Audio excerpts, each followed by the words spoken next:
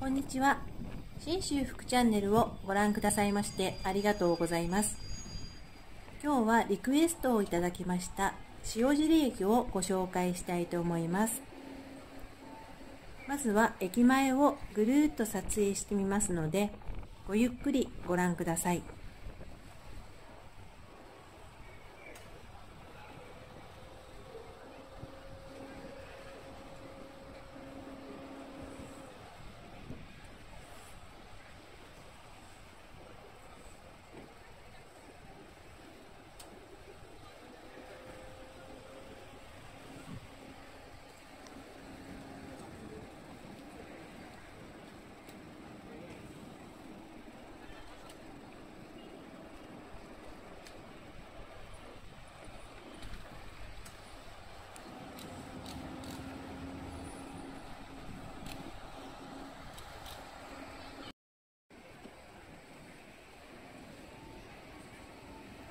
では構内へ入ってみたいと思います。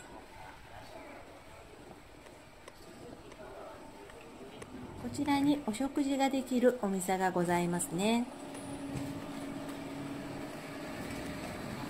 お蕎麦やソフトクリームなどいろいろあるようですよ。こ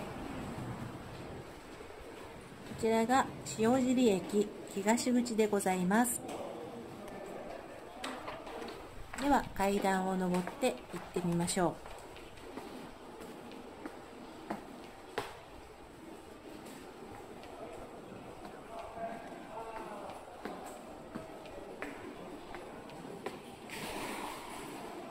こちらの踊り場のところにあります合間にというお店があります。駅で過ごす時間の合間にカフェとワインと交流をというコンセプトだそうです。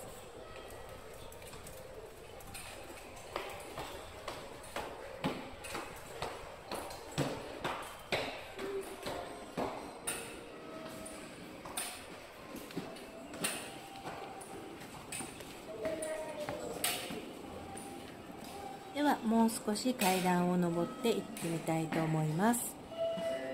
この右手に待合室がございまして、その奥にお蕎麦屋さんの桔梗屋さんがございます。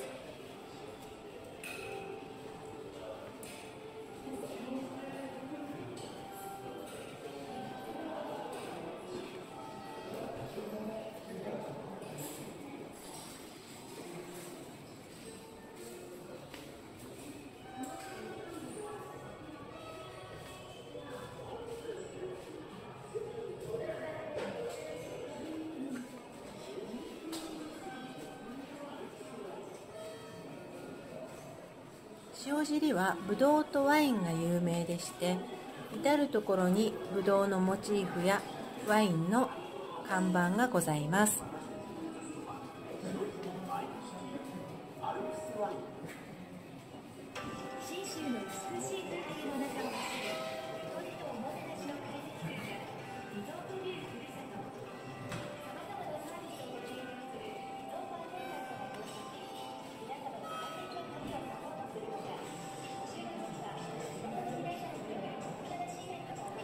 こちらが改札口ですね。そしてこちらにワインの樽を使ったテーブルがございます。なかなか洒落ていますよね。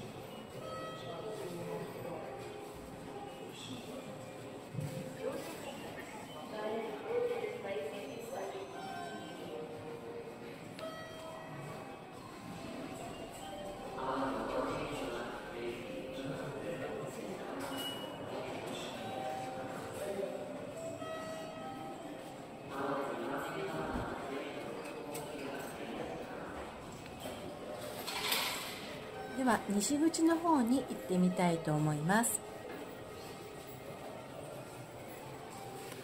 私は塩尻駅の構内は初めて訪れました。電車ではね、信濃やあずさに乗って何度も塩尻駅は通過していますが、駅は初めてですので、西口の外にも行ってみたいと思います。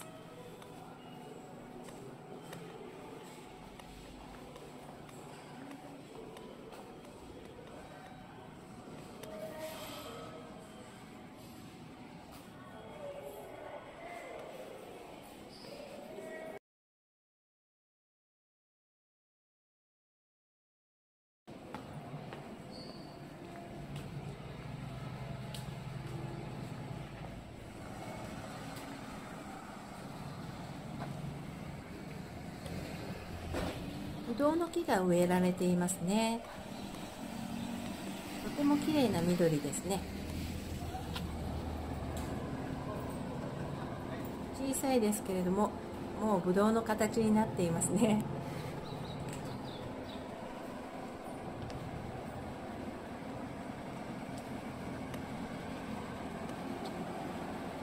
ホームがとても近くに見えるんですね。こちらは特急しなのです。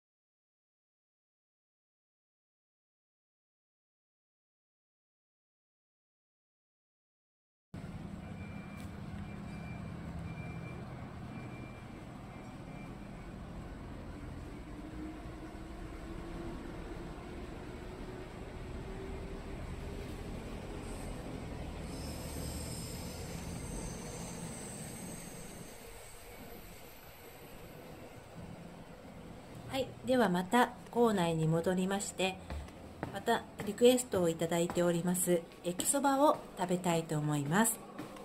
塩尻駅のお蕎麦屋さんは待合室でも食べられるのですが、改札を入ったところでも食べることができまして、そちらが日本一狭い蕎麦屋と言われているところになります。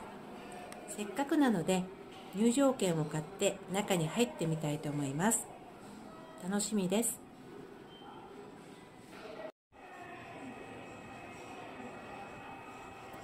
はい、改札の中に入りました。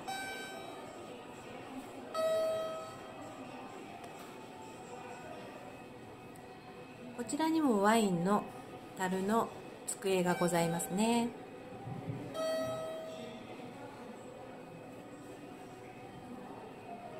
あちらの奥がお蕎麦屋さんです。本1号線は11時18分発特急あずさ22号新宿駅です。本1番線は甲府八王子方面11時18分発特急あずさ22号新宿駅です。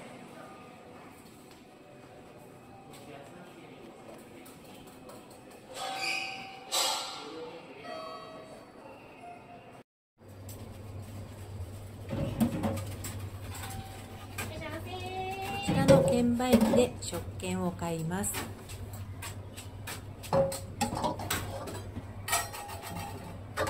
今回私は安曇野葉わさびそばにしまし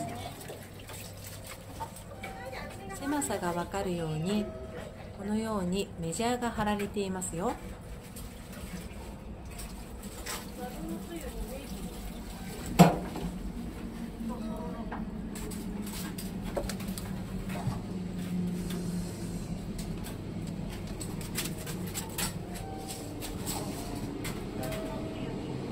本当に狭いですね。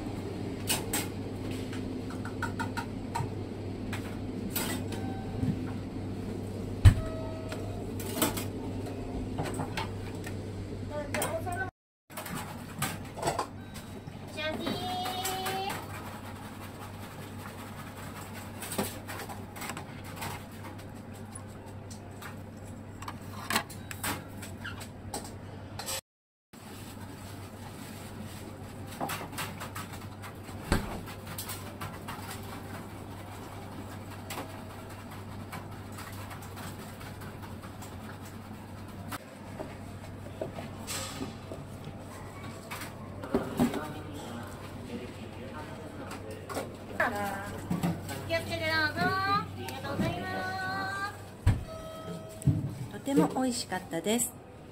今度はおすすめのかき揚げ卵そばを食べてみたいと思います。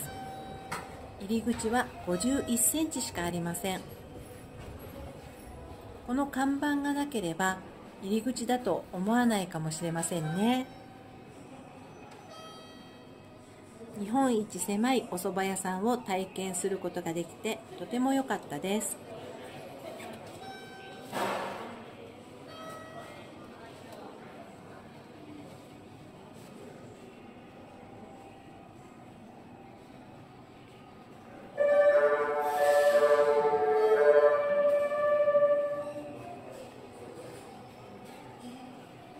こちらの3番線と4番線のホームに日本でここだけのホームのぶどう園があるようなので行ってみたいと思います。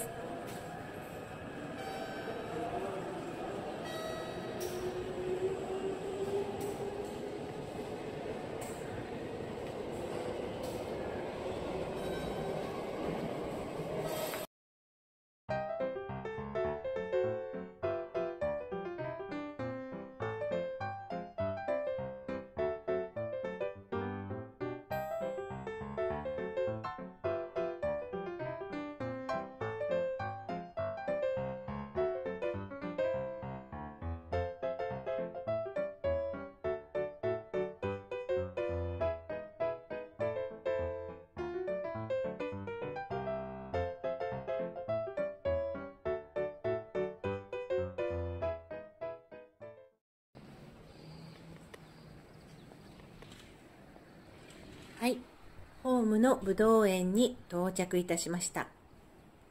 ホームにあるぶどう園ということですので、そんなに大きくないだろうなと思ったんですけれども、かなりの長さがありますよ。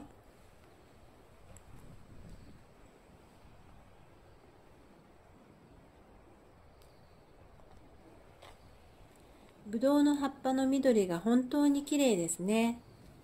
こちらも小さいですけれども、もうぶどうの形になっていますね。この塩尻駅を通学や通勤で使っていらっしゃる方々は、このぶどうの成長が楽しみでしょうね。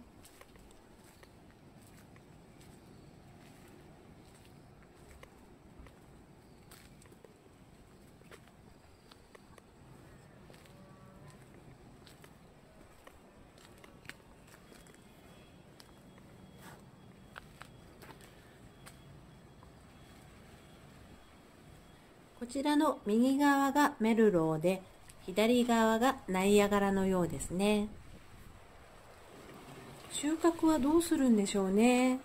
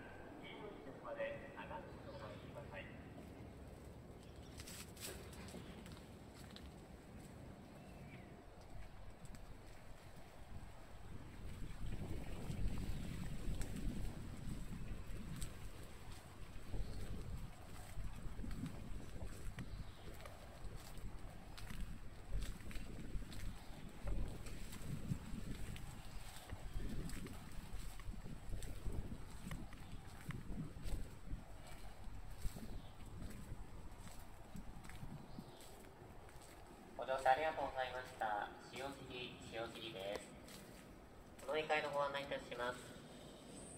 中央当線岡谷上諏訪茅野方面普通列車の甲府行きは1番線から11時58分です。変わりまして広岡村井方面普通列車の松本行きが2番線から11時57分です。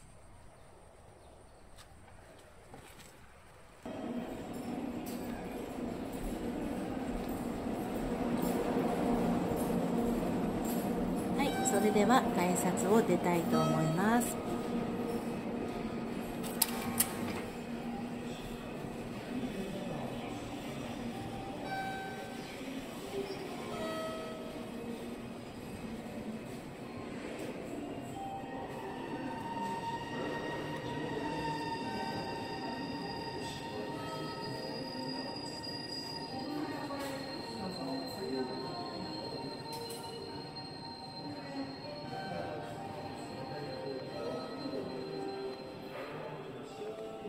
駅のお蕎麦はですね、こちらの待合室のベンチで食べることもできますので、ゆっくり食べたい方はこちらで召し上がってもいいと思います。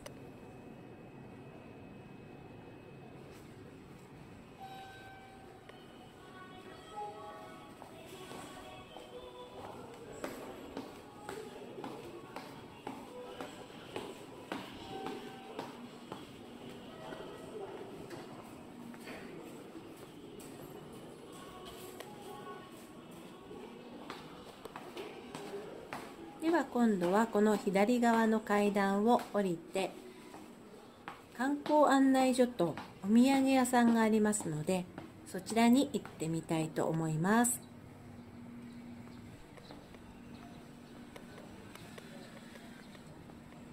あちらがお店になります。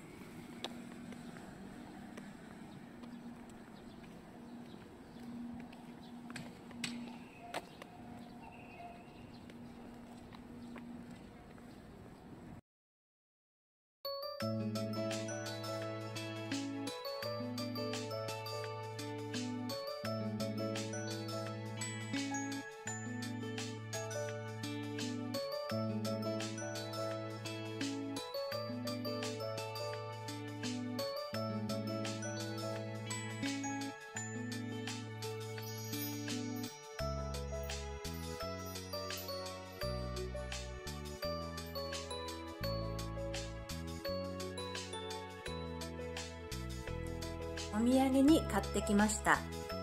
このりんごパイは私が子供の頃からあるロングセラー商品です。そしてこのワインカステラも人気があるそうですよ。